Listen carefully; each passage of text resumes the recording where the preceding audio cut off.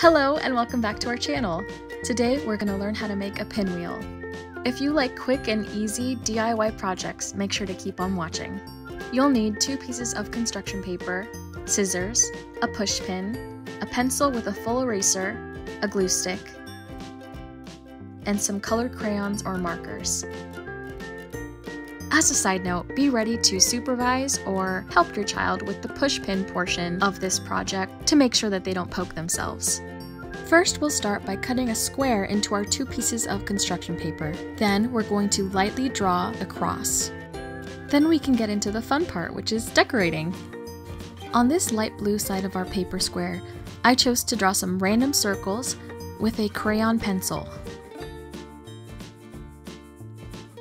On the dark blue side of our construction paper square, I decided to do something simple, some dark blue stripes. Take your pieces of paper and flip them over. Take your glue stick and start to cover the entire side.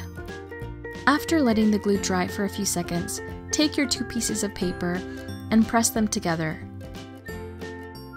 After letting the glue completely dry for a couple minutes, grab your scissors and cut 3/4 into the center of each corner of the square.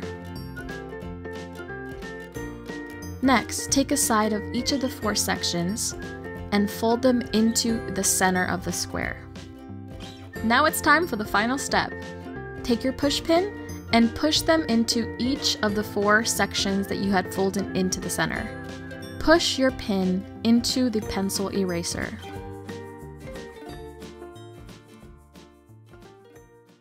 And look how pretty that turned out. We just made our very own homemade pinwheel. Thank you so much for watching and following along.